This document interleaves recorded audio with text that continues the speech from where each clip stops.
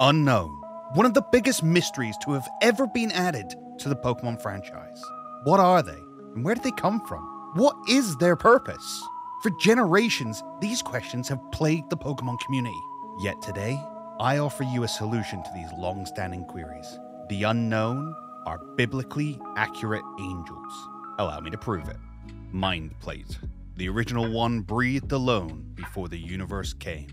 The original one is this transcendent being that existed before all other things in the Pokemon universe. From it sprang aspects of itself, Dialga, Palkia, and Giratina, to help shape existence around them. The facet of this being that we as lowly mortals get to interact with is this Pokemon of legend, Arceus. A simple avatar of a much higher power, a mere fraction of the original one's omnipotence. Arceus is revered as a god of the Pokemon universe, and is said to have single-handedly shaped the whole thing. Due to this legendary status, we can draw parallels between Arceus and religious descriptions of gods, and perhaps more specifically, the Judeo-Christian G God. Like the fact that Arceus uses lots of these and thous, shouts and hasts when it speaks, reminiscent of the language seen in the King James Bible. Plus, the concept of a creator deity with long flowing white hair evokes the image of God to many viewers, even if it is attached to a llama. And then there's Judgment, this signature move of Arceus, connoting the righteous judgment of God upon the sinful. But God does not work alone. Beside him, to do his bidding, exist angels, celestial beings tasked with spreading the word of the Lord. And in case you didn't know, the ones seen in the Bible aren't like those found in Renaissance paintings. No. These are truly terrifying creatures that strike fear into the hearts of all they meet. Why do you think they're forced to start every conversation with "do not be afraid"? Some of the descriptions we have for angels consist of those like the cherubim. No, not little chubby babies with wings, but a creature with 4 wings and 4 heads. One of a man, an ox, a lion, and an eagle, all the color of brass, shedding light like fire. At least, that's how they're described in the Book of Ezekiel. In this book, the cherubim are said to carry the throne of God and act as his chariots, though they too do not work alone. Allow me to introduce you to the Ophanim, the wheels of God's chariot, the many-eyed ones, the beings that I shall argue act as a direct parallel for Unown. As for the appearance of the wheels and their construction, their appearance was like the gleaming of beryl, and the 4 had the same form, their construction being like a wheel within a wheel. When they moved in any of the 4 directions without veering as they moved. Their rims were tall and awesome, for the rims of all 4 were full of eyes all around. If you don't know what the Unown are, they're Pokemon with 28 forms that all look like an eye surrounded by black appendages that resemble the characters of the Latin alphabet, as well as a question mark and exclamation mark.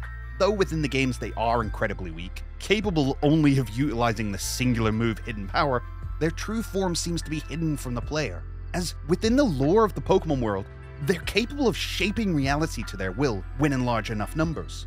Side note, even though we as players recognize the Unown represent letters of the Latin alphabet, within the world of Pokemon, they're said to resemble the letters of an ancient civilization, which has been lost to time.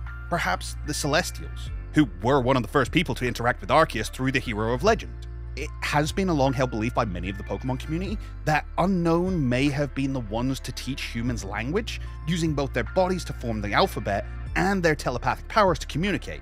Yet, if this is the case, it would seem that most have moved on from these initial teachings. In Legends Arceus, we do see that Caliber is capable of reading the Unown inscription within the Selacion ruins, but as far as I'm aware, we've seen no other character be able to do so. Even the scientists studying the Unown in the ruins of Alph fail to understand their meaning. Who knows? Considering Caliber is at the ripe old age of 99 when we meet her, she was likely taught this alphabet before it fell out of common use, giving us a rough time estimate for when humans started moving away from the Unown language. So, why do I suggest that the Unown are based on the biblical description of the Ophanim? First, and most obviously, the eyes. Unown are eyes.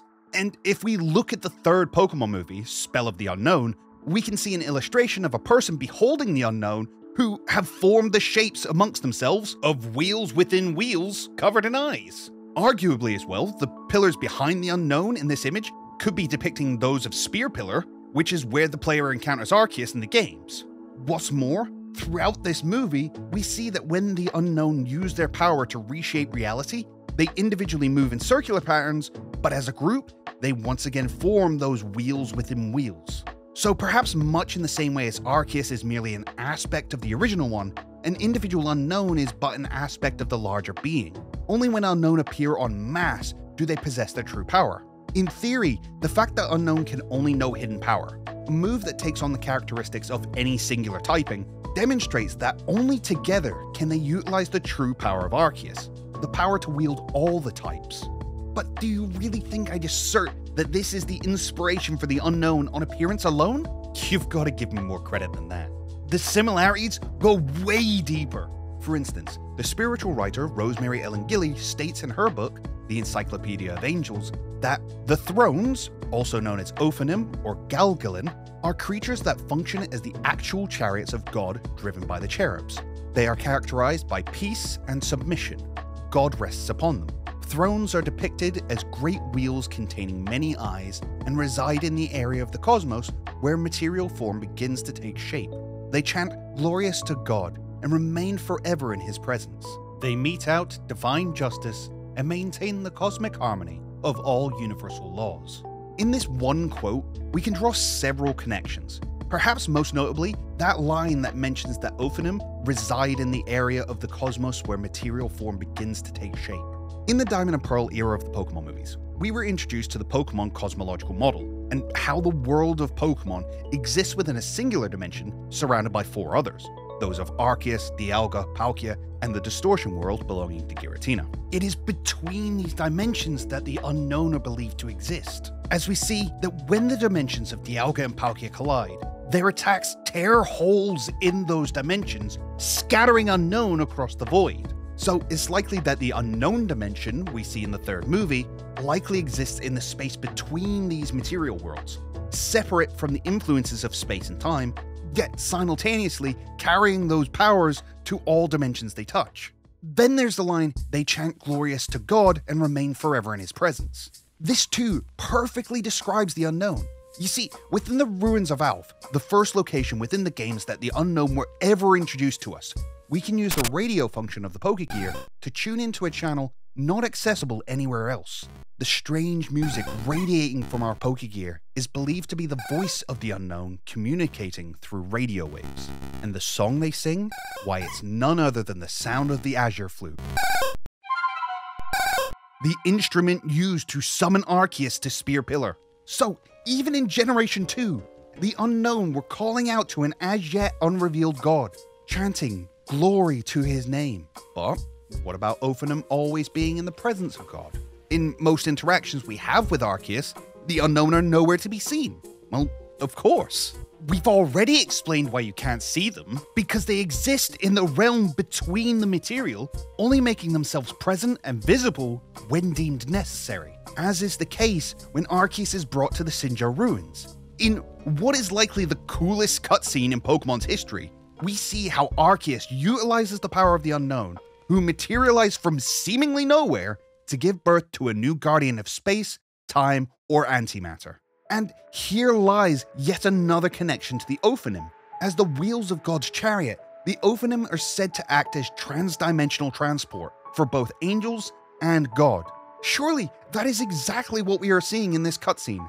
Arceus using the Unown to pull a newly formed Pokemon egg across dimensions into the world our player character inhabits.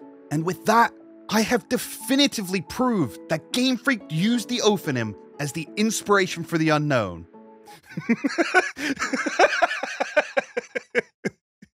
Yeah, right.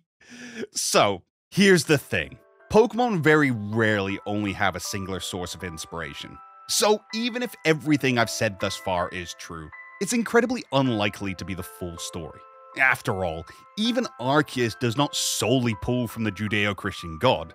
There are influences from numerous religious beliefs rolled into its lore and design, with everything from Shinto and Chinese mythology, Buddhism, Hinduism, and even the Egyptian gods all combined into this creator deity llama. If you want to know more about that, then you're going to have to let me know in the comments below, because I simply don't have time to go into it here. while you're down there as well, leave a like on the video because I don't ask for that nearly enough. There's then also the fact that when it comes to pulling inspiration from religious texts, well, it tends to get messy. Did you know that it's not even agreed upon whether the Unown are even angels? Some argue that they are simply wheels, purely a mechanism for travel and do not sit within the angelic hierarchy, whereas others place them among the highest echelon of angels. As you can see, to explain the great debates that go on within the study of angelology would be far beyond the scope of this video. Just know that their true form, purpose, and relation to God are, on the whole, still a mystery, which ironically only gives them yet another similarity to the Unown, who, after over 20 years, have still to be fully explained. I mean, what's their connection with Suicune or Ho-Oh?